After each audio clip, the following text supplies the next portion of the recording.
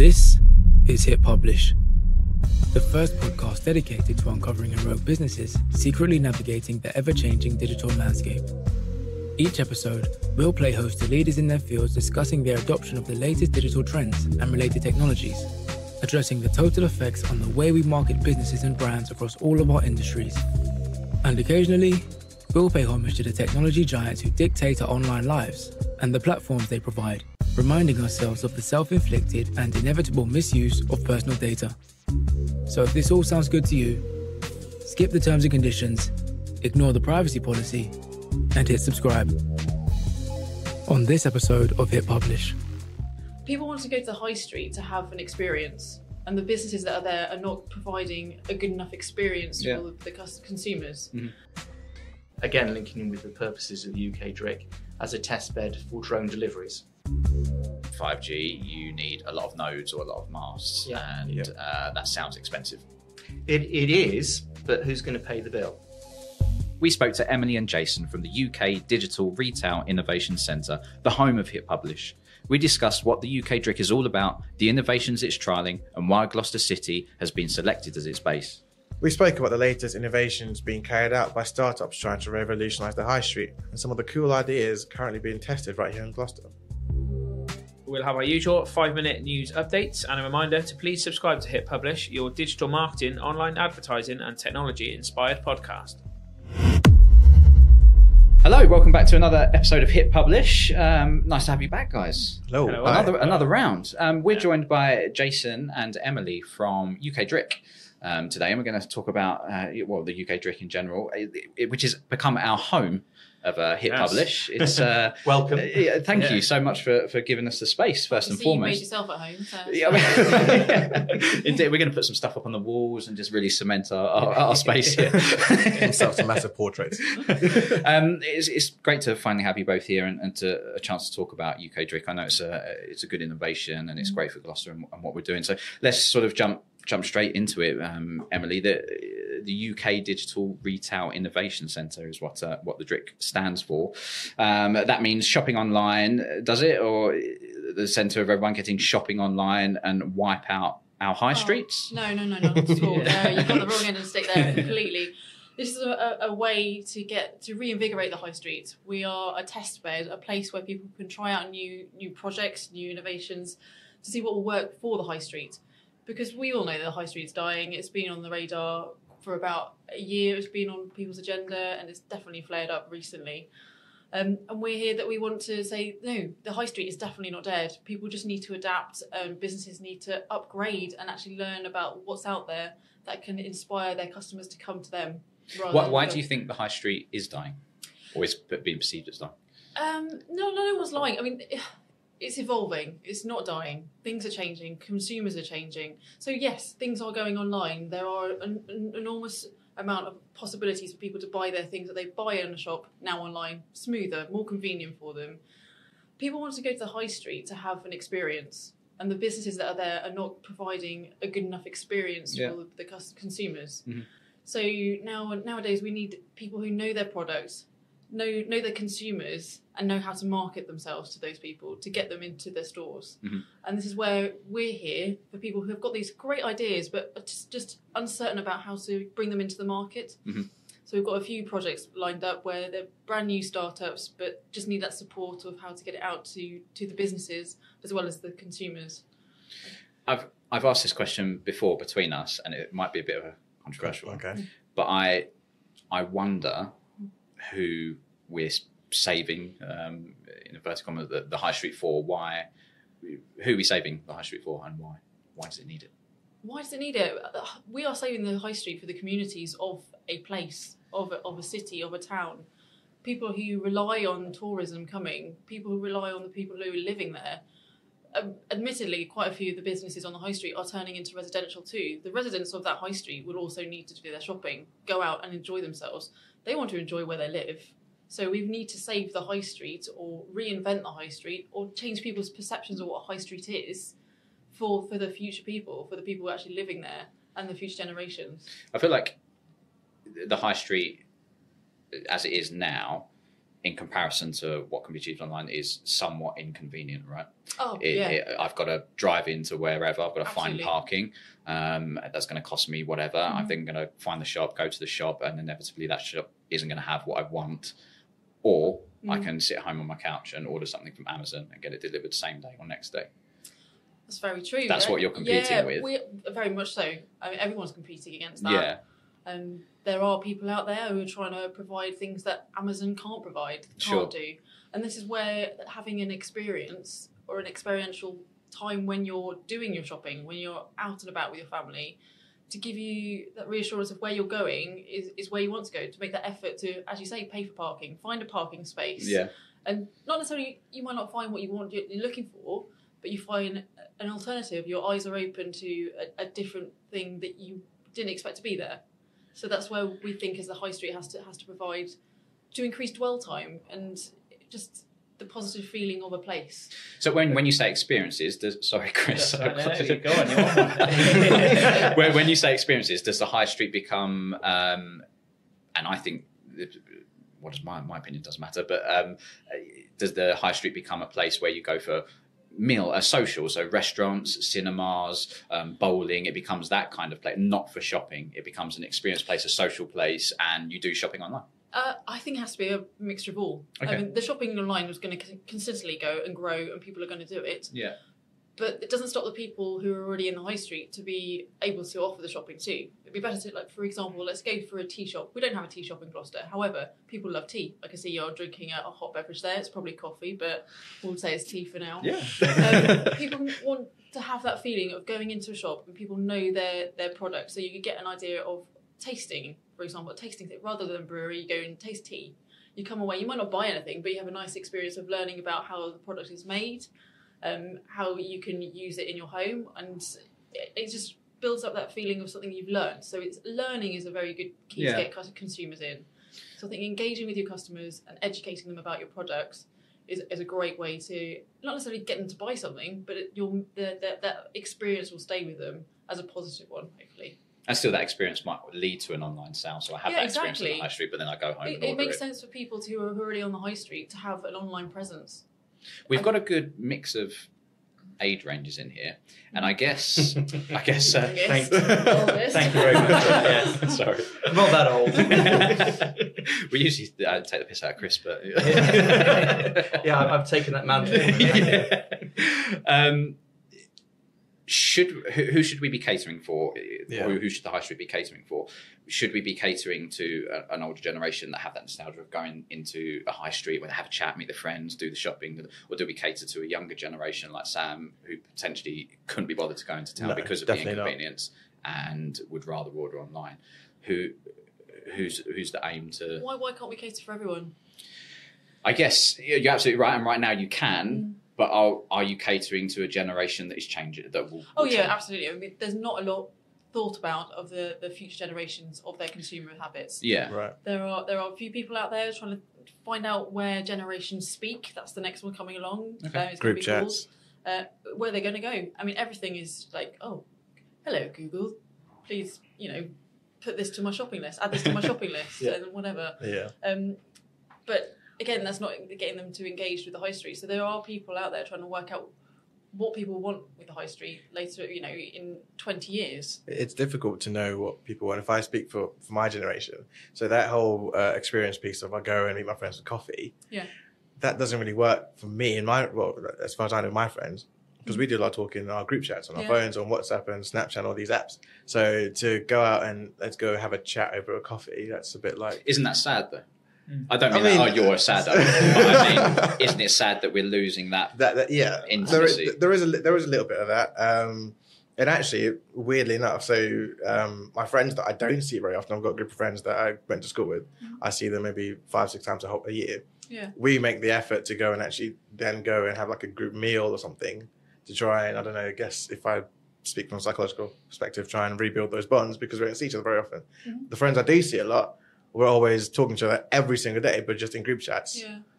If we meet up, we're like playing football or doing something. We're not conversating as much. So to go to the shops for a coffee and that kind of stuff, seems doesn't really alien. work for So us. Yeah, when it'd you be weird. meet up, you're actually doing something together. You're having an activity. yeah. You're doing social. And that's what we're wanting to bring to the high street, having Right. those social pods where people meet and not necessarily just have a coffee, Yeah, but I don't know, play FIFA or something. I don't know. Something like that. That would actually be quite cool. What is it you kids do? It's a good example because obviously with the upcoming of the internet and of these social groups, you're no longer mixing just in a specific geographic area. Sometimes you're basically forming your peer groups among people who have the same interests as you. Yeah. Whether that's gaming or whether it could be knitting.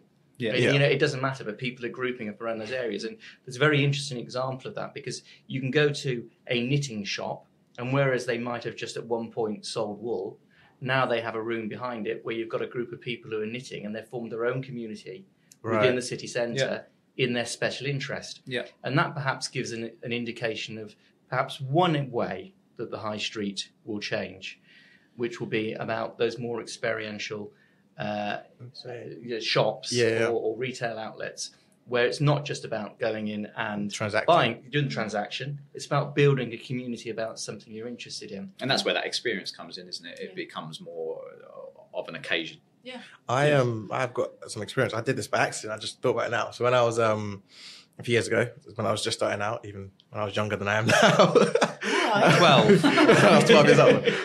I did some sort of, at my first year, I did some consulting work for this company, and they had a store at the local Into. And they were saying, how do we get people to buy our stuff? And it took me a few weeks to pummel into them that, it'd be better if they spent money on building a great e-commerce store, people to, transact and buy. They sold kids' bags. And I said to them, look, forget about selling bags in the store. Have 5 or 6 bags there for people to look at, but turn that little brand that they had a cool brand going on for kids, into like a little experience. They can come in and play and colour in, all that kind of stuff. Mm-hmm. So, oh, that's interesting you should say that. Yeah. But I'll save it for the news. Okay. I can't say it. It really touches on that whole experience of shopping in the high street. But it's also interesting to talk about that in terms of technology, because one of the things that we're doing here within the UK DRIC is looking at how some of those independent, very local-based retailers who have that one-to-one relationship with their customers can utilise technologies to be able to go over that bump of the internet connection. Yeah. Mm-hmm. Now, actually, there's some really good examples of where that's been done very successfully, because I'm sure all of us probably use Just Eat or Deliveroo. Yeah. Mm-hmm. And a lot of those people we're going to, for example, my favourite burger place is a local independent. Mm-hmm. And they would never have been able to afford to have a whole set of delivery drivers. Yeah. But they're now buying into an internet ecosystem, which is enabling them to deliver something locally to their local customers. Right. Yeah. So, we mustn't see technology as the enemy of the high street. Absolutely. Because what it's enabling businesses to do, if they understand how to do it, is to market to the market of one. So if you are a local independent, you'll be able to market eventually, and even today, to your customer in the same way that Amazon does. I mean, wouldn't it be great if you own that local burger bar, that when you immediately go onto the website or when I'm going past you on a Friday afternoon to say, okay, Jason, I know that you like your particular vegan burger in this particular way with your rosemary fries. Yeah. Just the way as when I go onto Amazon, they try and sell me sheds because they know I'm mad about sheds. And it's how we can do that for independent businesses and local businesses, as well as that connection with the nationals, is one of the many things that the UK Digital Reach Innovation Centre is learning, so we can spread that learning through the UK. And I think as I said before, when we sort of hinted on this in our little pilot, it's, wouldn't the world be a sad place if there was no high streets, and that died out. And it's not a case of when businesses came online and had e-commerce, that was it.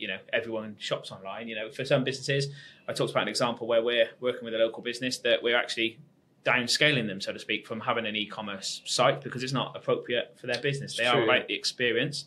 But it's using the right sort of digital marketing for those businesses, really. And there's always going to, we said before, didn't we? There's always going to be an element of shops and retail stores that you just can't shop online for them. Yeah. I'm not going to buy a couch without going to sit on it first. Yeah, yeah. So there's always going to be an element of that storefront anyway. I don't think it's going to disappear. Like you say, it just needs to change. It just needs to update in line with the modern technology that we use everyone's today. so slow. I mean, there was an element of being scared at the moment as well, because things will cost money to change, to evolve, and people just don't know what the right thing to do is at the moment. So, dare I say the B word, but Brexit is having an effect on a lot of the high streets because people are uncertain of what's going to happen, if there's going to be a change, if anything, dramatic will happen to the high street itself. So people are sort of waiting to see what will happen before they try. But I really think they need to start thinking about it now, rather than waiting for that date, which may never happen. Yeah. So what is the UK DRIC doing then to help the businesses sort of evolve into what it needs to be, or the high street even? At the moment, it's trying to make people aware of all the possibilities and potential low-hanging fruit for them to be educated about where we are for retail at the moment.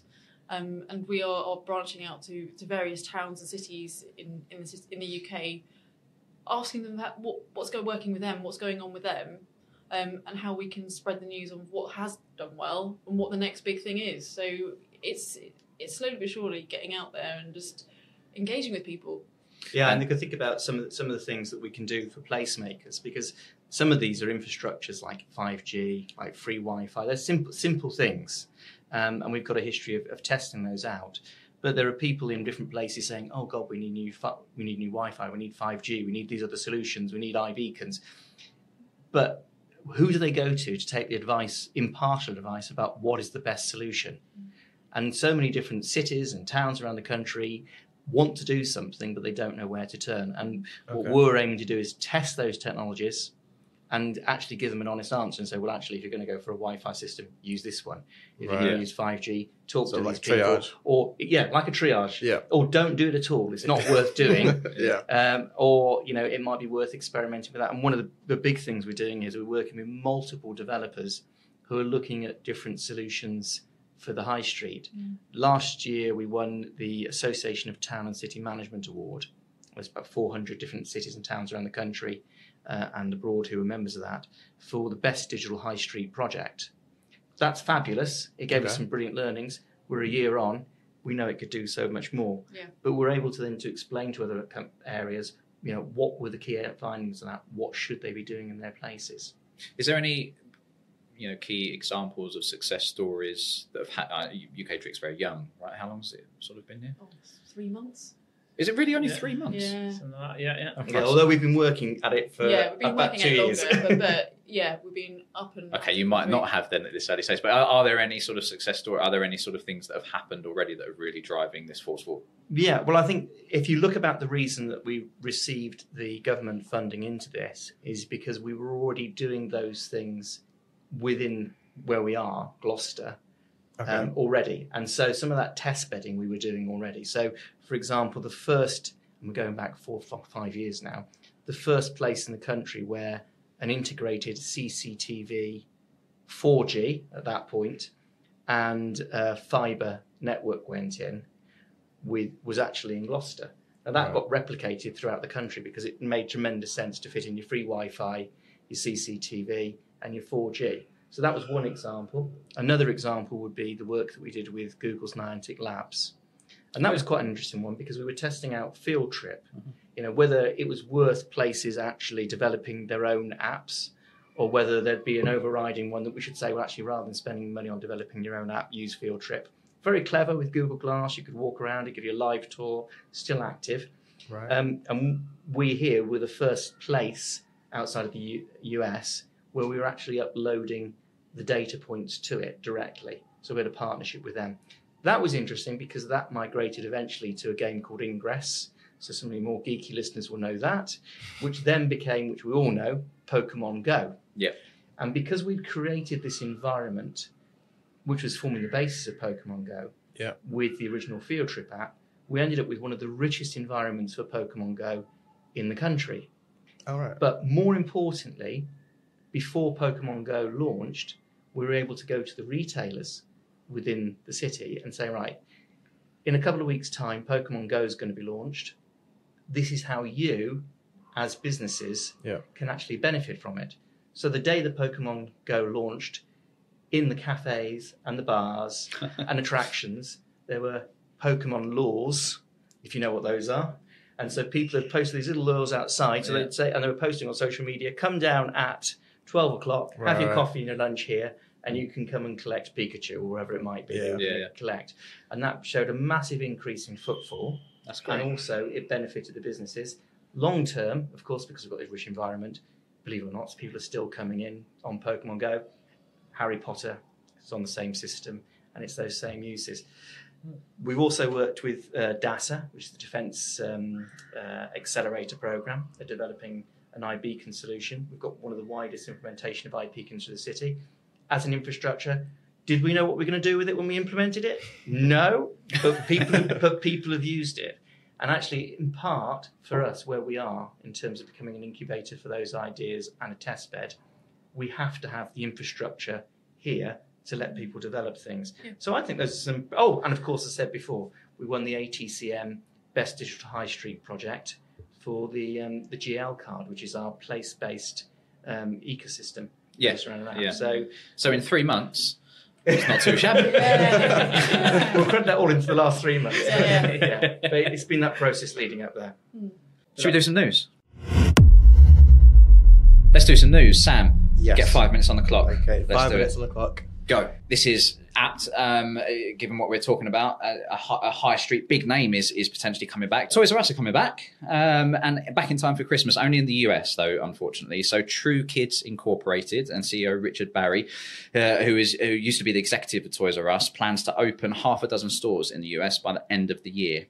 So this is interesting because we were talking about experience and that kind of thing. So the new model, apparently, of Toys R Us, although it'll have a slightly look or whatever, but still keep the brand name, is they are totally focusing on experience. So now kids, obviously they can shop there and buy some toys, but instead of just that, they can come in and play. Yeah. So think a bit more early learning centre where there'll be a coffee shop in there, and there'll be areas for kids to play, a soft play and all that kind of stuff. And while you're there, you can buy your toys. But how about that? Toys R Us, it's a landmark, isn't it? Are you a Toys R Us kid, are you? Oh, definitely. Yeah. Wouldn't have guessed. I'm pleased about that. Sounds a nightmare for me. Like, as a parent going in there, imagine your kids having an amazing time playing on all this stuff. You're not going to get out of there with your wallet intact, are you? Really? Yeah, I just want them to bring Beyblades back because I can't get They Beyblades. were the one. Yeah. I used to love that. Yeah, I'm a big baby kind of guy when I was younger. Moving on, Google image search has rehauled it how it's worked. Have you seen that? Overhaul, No. sorry, how it's yeah. If you do a Google image search now, So this is where you put in an image and you search on that. No, sorry. So I literally searched, I don't know, Coca-Cola can and images, and then go to the image search. Okay. Now, if you click on an image, fly out menu comes over to the side here on the right-hand side, shows the image larger, but then it also pulls through nicely some content from that website. So, for example, I was trying it out yesterday and I just randomly Googled beef stew.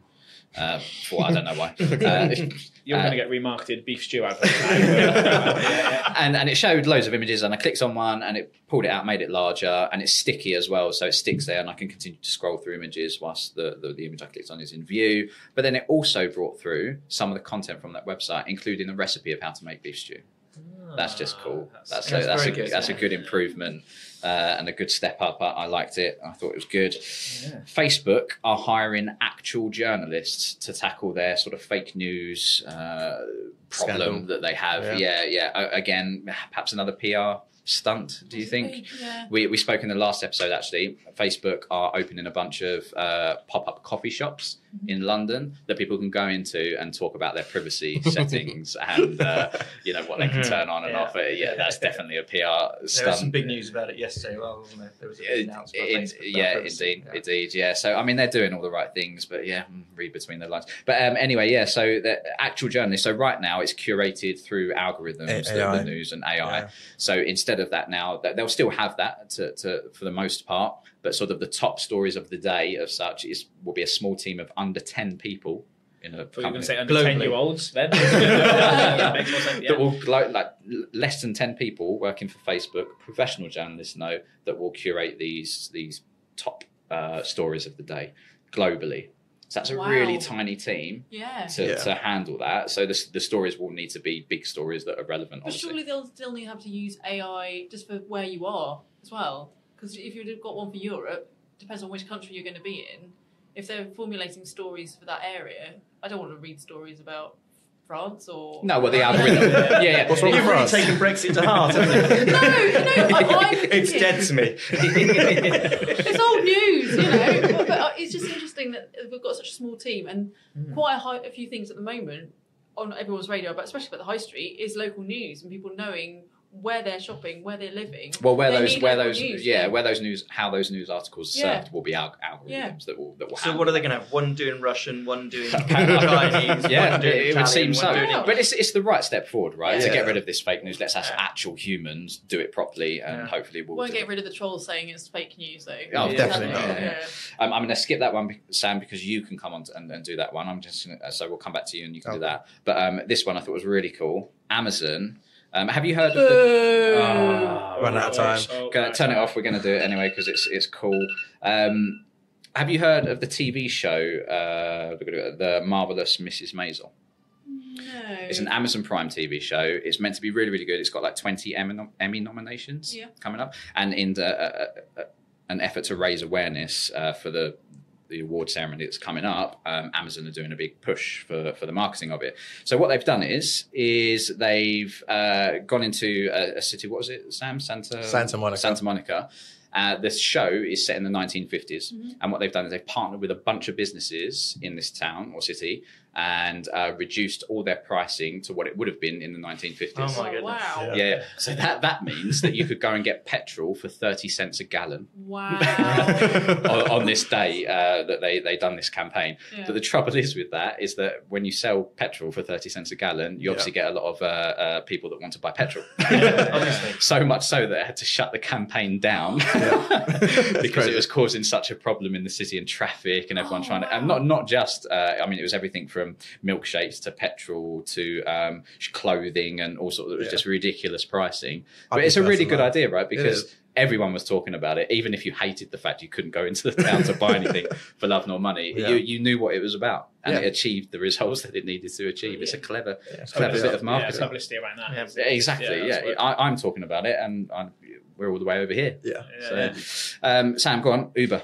Yeah, Uber lost $5 billion in 3 months. $5 billion US dollars. So What, their value or trading? no, in losses. Uber's valued at $80 billion. It's never turned a profit. And in the last 3 months, they lost a staggering $5.24 billion. But why is that? Is that because of just everyone shutting down Uber? No, actually. Has London shut it down entirely now? They shut it down and brought it back and shut it down. I'm not sure what stage it's at now. Yeah. But basically what happened was they paid $3.2 billion in stock compensation to the employees. So, it's hefty salaries they're paying over there. And the issue they're having is basically, so Uber started off to disrupt taxi services. The issue is now that they've kind of lowered the barrier to entry, there's lots of competition. So anyone, who can, people who can build an app can build an Uber. It's not even hard anymore. So they've got lots of competition. They've got to almost overpay for drivers because the drivers don't care if they're with Uber or Lyft. They'll go wherever it's busiest. So they're overpaying to get drivers in and to keep drivers on. But then they also have to discount the riders because if I go to New York and Uber's surge charging me, I can just make a Lyft account and get $30 off or whatever kind of introduction offer that they're making. So they're having to do lots of that kind of stuff, and it's just costing them an arm and a leg to keep people in. Demise of Uber. Well, if UPS, we spoke about UPS earlier, and if that continues to happen, you just won't need drivers anymore anyway. So don't worry about it. Cool, that's the news. 10 minutes over? It wasn't that. You're a bit harsh on yourself. Okay, so Emily, talking a bit more about the UK Digital Retail Innovation Centre specifically, is there any kind of what other innovations are happening here or in the pipeline that you can kind of tell us about? Currently, at the moment, we've got quite a few going on in the background. One I can tell you about straight away. They're visiting us next week, actually, to come and have a revamp. They came earlier this month. There's a young company called Streetpin, just run by two blokes. Okay. Yeah, I've heard about that. Yeah, it's exciting, actually. When you hear it, you kind of think, what's all that about? When you have a little play with it. They're doing a lot of ads and stuff online at the minute. I keep seeing it. I scroll past it, though, but tell me more. These guys thought of what the high street is wanting, and a lot of it is about a community. And so they've created this digital pin board for the community of an area. they've set up in Orpington. They've done a trial in Croydon and Bury St Edmunds, focusing on one narrow street in Croydon and a monthly market that happens in Bury St Edmunds. They saw what we were doing with the launch of the UK Digital Retailer Innovation Centre, found me online and said, can we come and do a project with you? We've got this one, we want to try it in a bigger area. They originally wanted us to try the whole of Gloucester, and I said, why don't we focus on something a little bit more compact? And we went for the Eastgate Indoor Market, which is perfect for their product, because a lot of the retailers in there are not digital savvy. I have no idea about that. Some may have a Facebook page. I think two have a website. But this product, the Street Pin, enables people who don't have a website to have a web presence online. A bit like a Facebook page, but it's more interactive and it's a bit more current as well. So if anything, any offers they've got on there, say it's raining and they've got loads of umbrellas, they can go, we've got umbrellas here, come and find us. So consumers know automatically to go to them. So it's like a platform kind of thing. It is a platform. It's a platform. So it's a digital community pin board they're marketing it as. That any consumers can just log onto it and have a look at it. You don't have to be a member, so you can see what the most relevant offers are, or even what events are going on. Okay. So, but all the businesses on there can have their own little page, and those pages can also be under an umbrella one. So there's one specifically for the indoor market, which all the other pages are underneath it. Right. So you can always see what's been added to that page, what's recent. It's interesting because we spoke in a previous episode about how relevant websites might be in 5 years' time when there's platforms like this available. We spoke about how Instagram is social commerce. So I can buy products directly through Instagram. Strangely enough, I was talking about Instagram. We've got a lovely workshop happening next month, specifically looking at Pinterest and Instagram, and how it's becoming e-commerce. And Pinterest even. Sorry. You've merged a new one. There's a new one right there. Pattern it, go. Actually, Pinterest is selling more than Instagram. So there's more sales going through that platform. I can see that. Than Instagram. But you think how long ago Pinterest came out, and it sort of died down, and now it's coming back up again, and more retailers are using that as a scrapbook of all the stuff that they've got. And then people are just buying through that, which I thought was interesting. Sorry, bit of a byline there, but it's just gone. But that's what's interesting. And you saying about those businesses down in the market, I think it's easy for us kind of in the digital tech game a little bit. You just kind of assume that people have got websites and all that sort of stuff, but actually there's a lot of businesses that haven't. So it's bringing those up to an online presence and exactly, and telling them it's not scary, and there are easier ways of doing it.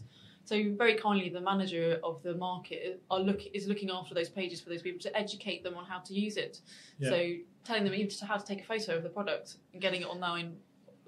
It seems very simple to us guys around here, but people who are not brought up with that, who don't know the ins and outs of it, it's alien. It's scary to them. You know, they're uncertain, and I think that's just scares them a lot. And I think linking to that, I've seen that you'd run about getting businesses online and making the most of the digital sort of marketing tools out there. You had Google in, didn't you? Yeah, we did for our launch. It was absolutely amazing, and we'll definitely get them back in again. But Google Digital Garage, get my teeth in today. Again, it was just maybe re-educating a few people, but having that brand here, visiting us here to show what the potential is for Google, for people to understand it. Like even Googling my business, which I know Gloucester Bid have just gone out to all their members to say, have you Googled your business? Because it's easy to do, it's free, it gets you more visible online. But it's always all right saying for the place people saying it better, but hearing it from Google itself, sort of that brand clout that you get with it's the reassurance for people knowing it's that brand. I believe what they're saying. That trust that you have. Okay. Google My Business as well is turning into a bit of a platform in itself. Oh, absolutely. There's so much. We added. You can now add your services to it. You can do and you can purchase through it, coupons. Can you? You can. They're putting a lot of investment into it because since they closed down Google Plus, which was a massive failure, they're putting all the effort into that. So it's almost like a social platform in itself, in that you can post things to it, and those posts will appear in search results.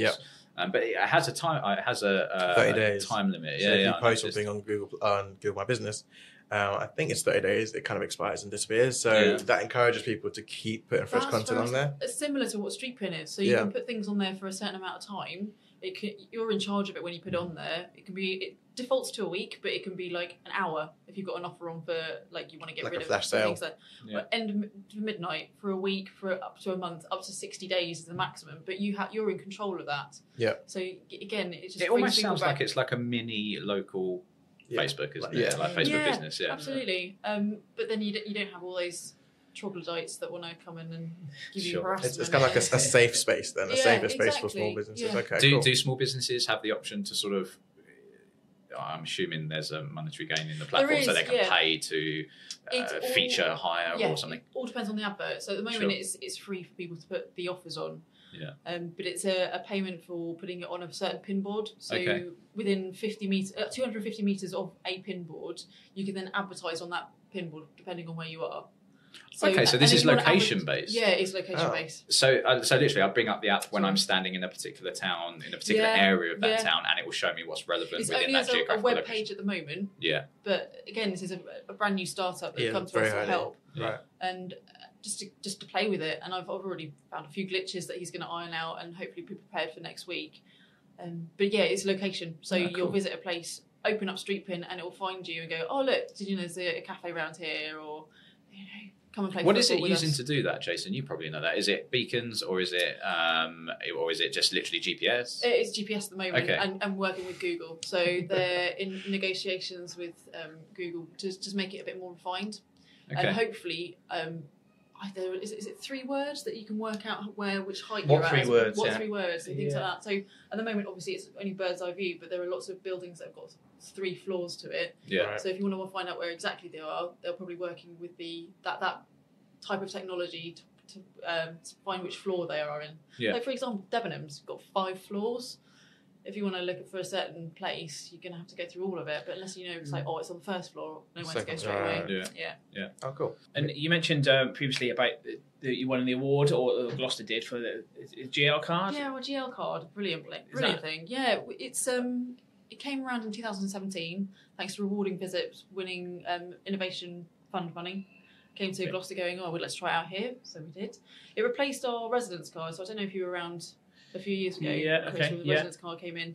It was specifically for people of a certain postcode to get it, but now we've opened up being the GL card. It's for people who live, work, educate, but also visit the place too. So it's like a little visitor's card to come here, and they get to know what all the hottest offers are on, the events that are happening nearby or when they're on as well. And it works with our kiosks, which print out vouchers for. So some people only want a limited amount of vouchers available to people, say like 10, and that will get them 50% off in a meal. Then they have the consumer has to physically go to those touch points to print out those vouchers, right? And then take them to the relevant businesses to get that discount. So it's not open to everyone. There are very exclusive deals that you can get. Yeah. But yeah, it's very, very popular and ever growing. And you get 10% off for your booze at one particular pub as well, don't you? Brewery. No. So that's sign me up. It has been very popular. It's very, very good. It's got to that point though with it. We need to know what the next step is with it. Yeah. Because so many things are changing, and people are as we were talking about earlier, the habits of how to shop or where to find the greatest things. A lot more loyalty of a brand is coming out rather than looking where you can find the cheapest thing. So we're talking to the rewarding visits next week to see where the next stage is, but he's got another project up his sleeve as well. That's an interesting. Sorry, mate. Yeah, because a lot of times, sort of businesses, and if you're an accountant, we just break straight on to go. If you're looking at business from an economic perspective, most of the time you're thinking, price, and you think your consumers are trying to maximize the price, but actually, a lot of the time you're satisficing. Mm-hmm. So what you're doing is trying to find a happy medium between what I'm happy to prepare to pay, the experience I expect. Yeah. So people aren't actually always looking for the cheapest option or the most discount. They're actually looking for the brand that I like, the service that I like, and the product that I like. Yeah. That's quite cool. It's quite interesting. Do you think the likes of the GL card and was it Street Pin? Street Pin can compete with other similar platforms? So I'm talking about Facebook. Ultimately, Facebook can provide a similar offering to GL as a business page, to the GL card as a business page, and obviously can also provide something similar to the pin boards that you've got. How do you think? Why would I go to those apps instead of something that you typically know off the bat? I think specifically you get more of a place orientated thing for those brands, because you're going to that place, and it is, for example, the GL card is a place card. It is for Gloucester, and Street Pin, as we were saying, it will find out where you are and find you what's local for you. Yeah. Instead of, I mean, we all do it. We all go on Facebook and have a trawl through. I don't necessarily, personally myself, look for what's near me and what's going on near me. I will be notified by it. But to find out myself. What if, a bit controversial, but Facebook are known to, and Instagram, just steal features. Oh, I know. So what if they did basically see, someone in Facebook's dev team saw Street Pin and Joe Card and thought, oh, we can do this, and just go copy paste. They could do it. They could do it. So many technologies that are being developed about places that they could come and carbon copy them and take them across. Yeah. I mean, the benefits, as Emily said before, about developing things that are specifically related to place, and this is brought up by Bill Grimsey on his report on the High Street, is that they are focused around what makes that particular place unique or different. We don't go to a different town because it's exactly like where we've come from. We go to it because it's different. Sure. And one of the issues of the High Street is you've ended up with carbon copy high streets everywhere. I hate clone that. Town. Yeah, you get this whole clone town thing. But it is always going to be a risk. I mean, the big one I always think about is footfall sensors. There's a lot of people competing in the footfall sensor market. But if you actually think about it, if a telecoms company or Google decided that they were going to deal with footfall, with the data they've got, they could wipe out every single footfall sensor company in the country in one fell swoop, assuming they could overcome all the GDPR restrictions. But that they know where we are when we're driving along and we're using Google Maps or we're using Apple Maps, which are taking Google data. They know where we are, they know who we are, and they know what we're doing. So there is there's the potential there, but whether they want to actually have that much control of the market is a different matter, because it would present them with its own problems. Okay. Can I ask, how are you reaching your customer, or who are the customers for the UK DRIC? Who is your typical business that you want to educate and bring into UK DRIC? Well, we've got a number of different customers, if you like. The one is the fact that we're using the whole of this city as a test bed for different technologies. So one of those is the actual retailers that are within the city, because we're going out to them saying, well, these are solutions that you can try. If you're not engaged with the internet, how you can do that. So that has real benefits for them in engaging with their customers. And we're hoping we'll get lessons from that, which we can take out elsewhere. And what kind of advice are you going to them with then? Well, of course, some of it's training. Some of the stuff we talked about with Google Digital Garage, whether it's Facebook, whether it's actually, look at these different apps. We talked about Street Pin. We talked about the GL card ecosystem. These are helping them connect with the market of one. We're also using some of the technology from Maybe Tech, which is giving retailers a really good insight to how successful their social media and web presence is and what they can to adjust it. So that's one area. The other just say, actually, sorry to interrupt, we're speaking to Polly. Well, she'll give you a good insight into how it works. And, actually one of the things we'd say is, yes, if you're a place, use Maybe Tech. And it's a good way of analysing how you are. As a city, I suppose we would say that. And it's probably, if you want to look at success for the UK DRIC, because Gloucester is about, I think, the 74th or 76th size city in the UK. And yet on the UK digital rankings, we rank at number 9. And that's increased in the time the UK Digital Retail Innovation Centre has been here. Okay. So, we know that we're doing a good job here. Yeah. It's working. And I think that's a big thing, and we'll talk about that, as you said, with Polly, but it's an example of something trialling with the DRIC, is that it's that connect between the digital marketing and driving people to the place and bringing people to the towns and saying to those businesses, connecting, use Facebook and Twitter and all those things, and you'll drive more footfall through your doors, sort of thing. Yeah. The other customers, I suppose, if you want to think about them as customers, would be those particularly startup tech companies or companies which have a tech that they want to test on a citywide basis as a proof of concept or a proof of activity. Okay. And saying, well, actually, can we try it? We talked about Street Pin. We talked about the GL card ecosystem, which received about $1 million of Innovate UK funding. And Gloucester was one of the key places where that was tested. So that also is a key thing. Is there somewhere that is open to testing technologies.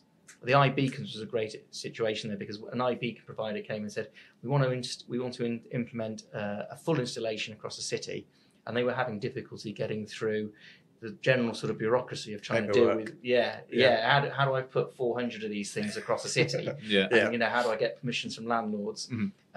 It took us less than 24 hours to get the permissions, and for them to be able to install it, just because of the relationship we have in this city, and in terms of the way that now the UK DRIC is making sure that we're putting that at the forefront. So, we are open to helping innovators to get and develop. So actually, it's like tech startups. Potentially could be quite a good one. Yeah, tech startups would be a really good one, because or even bigger tech companies who want to actually do an implementation of a new technology, new ideas, and test them on a citywide, or as we said with Street Pin, even on a smaller community basis. The other element is placemakers, and that's quite an important one for us. We work with the Institute of Place Management and with the Association of Town and City Management, who are our partners here, to be able to, again, spread those learnings to other place managers. So we talked about 5G, we talked about Wi-Fi systems. If we can test something here and give an answer back to those other cities and towns around the country and say, don't do it, do it, this is the best solution, or we don't know yet. It'll save them time and money. Because so often, certainly at local authority level, people are chucking a huge amount of investment to something that becomes redundant within 3-4 years. And if you're at the beginning of the wave like we are, 5 years ago we did this CCTV, 4G, and a free Wi-Fi system. Actually, we know now we need to change that. But there's some people who are still installing that system that we installed 5 years ago. And so we should be saying, well, actually, this is that area. And another area would be actually some of the larger retailers.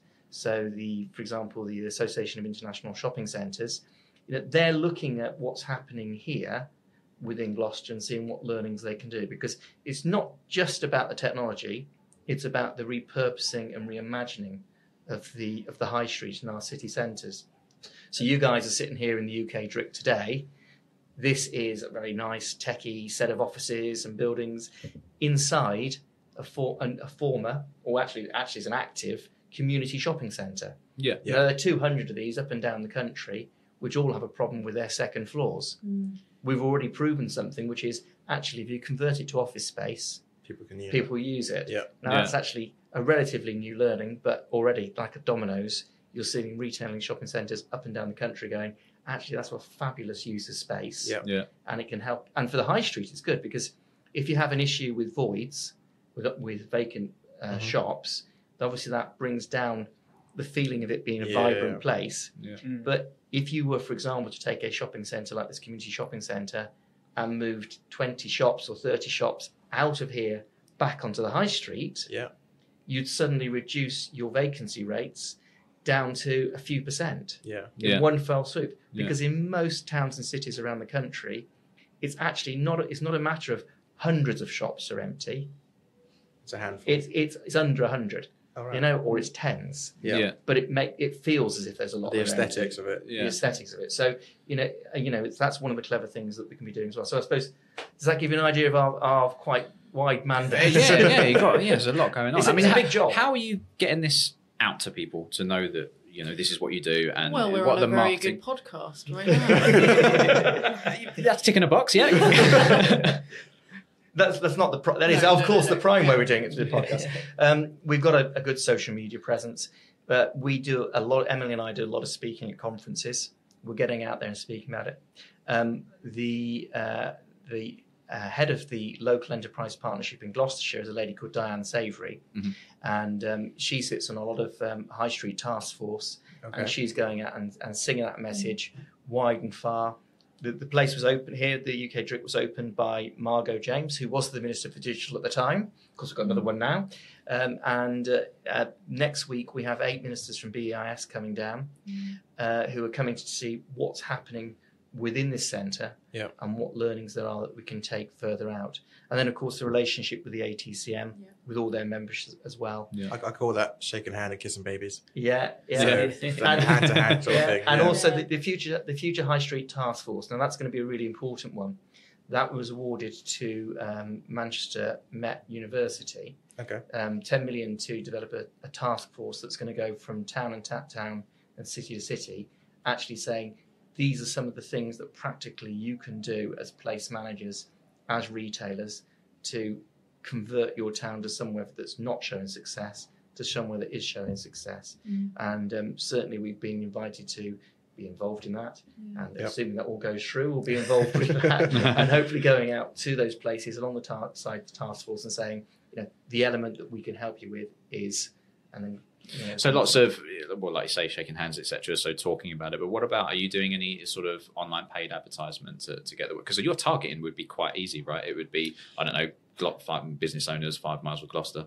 Yeah, well, we have got some marketing out there at the moment. We're working with Leading Edge Only, which are, they brand themselves as the dating agency for small, innovative ideas with the big brands.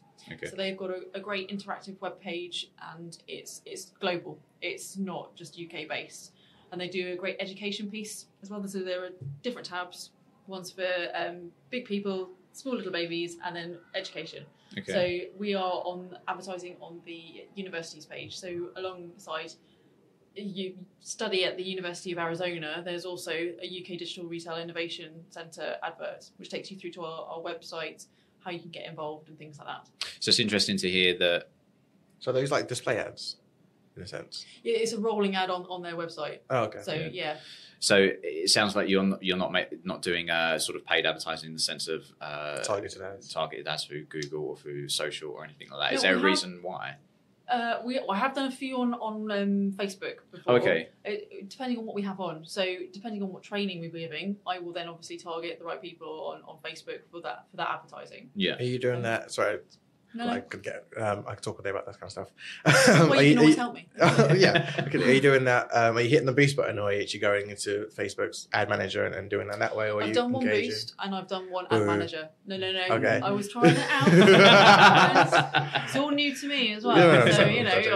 I'm a tick box for the UK Digital Retail Innovation Centre myself. So, great. No, I did ad manager for the first one, so I went to the ad centre for that. And it worked well. I got a really good reach for it. Good. And the other one I did a boost for it, just because just to see what the difference was really. How are you measuring the success of that? I mean, that's an easy measurement to do, something like Facebook ads, but things like the shaking hands and the website that you mentioned there, where you've got a placement ad. How are you measuring if that's giving you anything? Well, the thing is, at the moment, because we've only been open 3 months, it's quite hard to relate it to something. Sure. I mean, I would say we're drowned under opportunity. Yeah. Particularly with LinkedIn, because we post videos, we post posts on LinkedIn, and we're in such an exciting market at the moment. Everybody's talking about the area, and whether we're at a conference or whether it's through LinkedIn, we just get a whole draft of people coming and say, "We want to be involved. We want to be involved." Oh, right. And so, it's not a case of us having to go and chase anybody for this. Okay, it's cool. It's coming to you. It's coming to us. It's more a case of us filtering what's worth spending the resource and time on actually dealing with. And sometimes it's the people who work hardest at it, and sometimes it's because something just really grabs our attention and think actually that should be the key for it. Okay. I wanted to pick your, and this is of a personal interest really, I wanted to pick your brain about 5G. Okay. Oh. I know I haven't been in Gloucester for very long at all, but when I sort of first moved here, I know that Marketing Gloucester, particularly yourself, was quite an innovator in getting one of the first cities to get 4G in it, and the Wi-Fi in the city, etc. And done really well there. And it was we were all jumping on when it kicked off in the office. I remember we all jumped in it, and we were making use of it. So what's the crack with 5G then?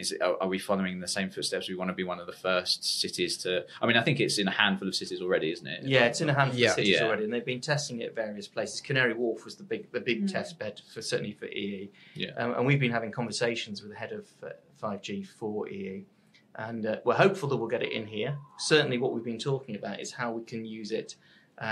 Again, linking in with the purposes of the UK DRIC as a test bed for drone deliveries, because that's one of the key elements. Is 5G is not just about communication or be able to download your movie quickly. Sure. It's the increases that you can have in productivity, and there are some studies which indicate that if you can bring in ultra fast connectivity, it can increase productivity by as much as 10%. Right. So it is going to be important.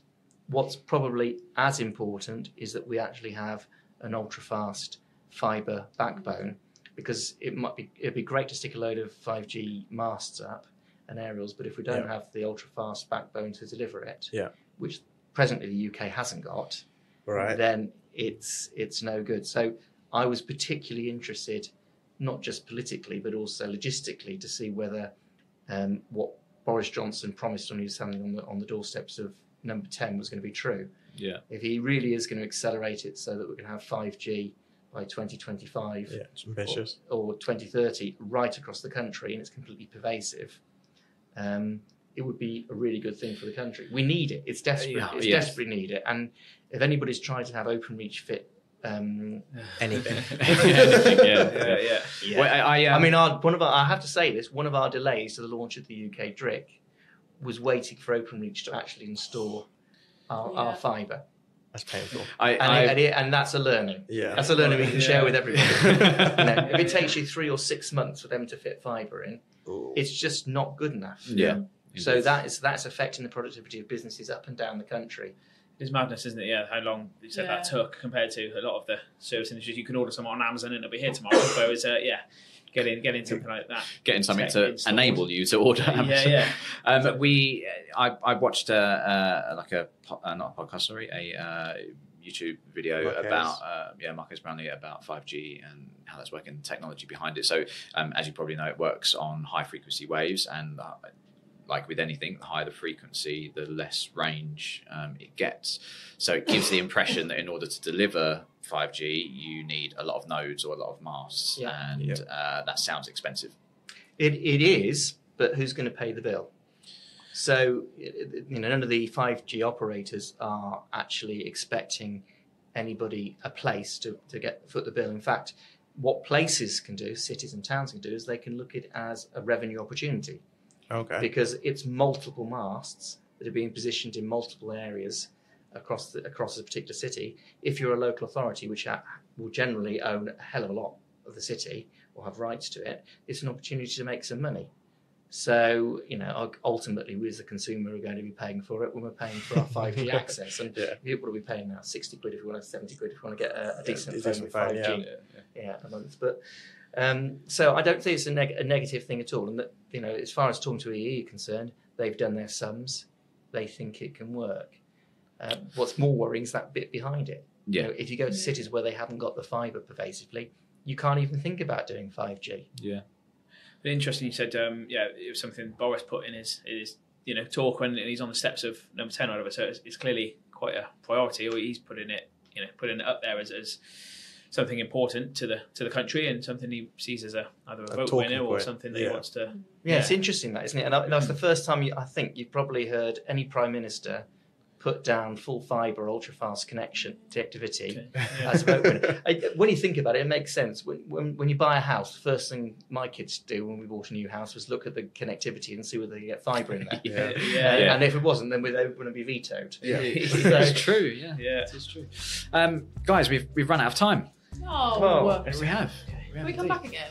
Of course, by all means. Indeed. Thank you so much for coming on. It's been nice chatting with you about the UK DRIC and other things surrounding it. How can people reach you?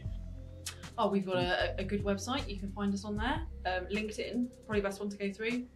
ukdric.org. Yeah, there we go. Sorry, there we are. Facebook, Twitter, find us on those ones. Awesome. Connect. Great. Thanks very much, guys. Thank you. Thank you.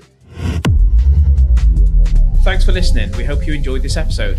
If you did, please remember to subscribe if you haven't already, and most importantly, leave us a comment or review on Apple Podcasts, as it really helps us bring you new episodes regularly. If you've got something to say around digital marketing and would like to feature on a future podcast, please do get in touch in any of the usual ways.